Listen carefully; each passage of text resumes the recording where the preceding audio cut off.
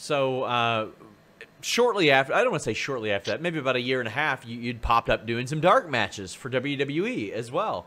How did that come about, and how did you feel there? What kind of feedback did you get? I'm very interested to see how that all unfolded. That was a strange scenario in itself. I ended up coming across Shawn Michaels, and I kind of have a relationship, friendship, Yeah. especially with Lance and stuff. And we ended up on a phone call. I forgot why. It was talking about something. We were just talking about the business. I've been away from the company for several years.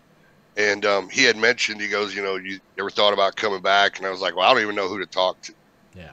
And because things change in that company so much. And he goes, well, here, give me a minute. I'll call you back.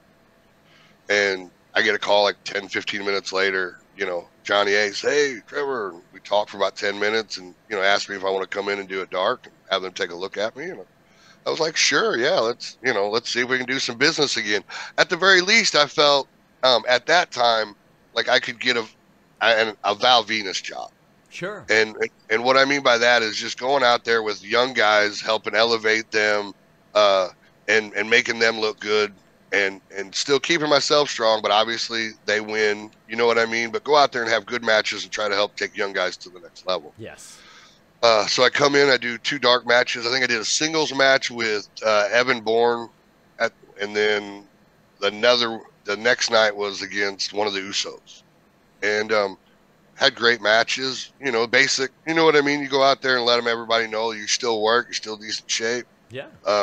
I got a call from Hunter that next week saying, "Hey, listen, we're going to go ahead and bring you in. We're going to, basically, we're going to put you in that Val Venus role."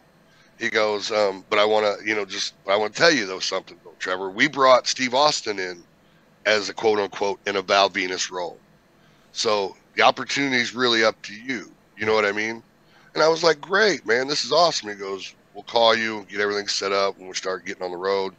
I waited around for like a week and a half, and I got a call from Johnny Ace, and he gave me damn near virtually the same exit speech as he did when I lost my job. Trevor, with budgets and stuff right now, we're having a bunch of budget cuts around here. We don't feel right now financially it'd be a good time to bring you in.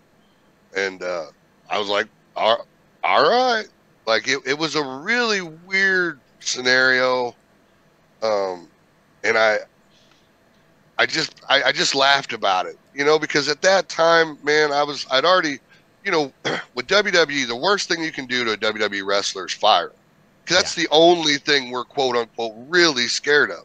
Yeah. So once you fired us, well, shit, like we already been through the horrible feeling of being fired, and we know what the emotional roller coaster is. So if you bring us back and let us go, like I already know what's going to happen. It doesn't have nearly the effect as it did the first time.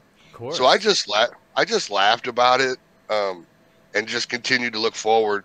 And now, now I'm at an age where like I would never. I know people go, "Hey, don't ever say never about WWE." There's a different system there, man, that and a stress level there that I don't ever want to ever deal with again.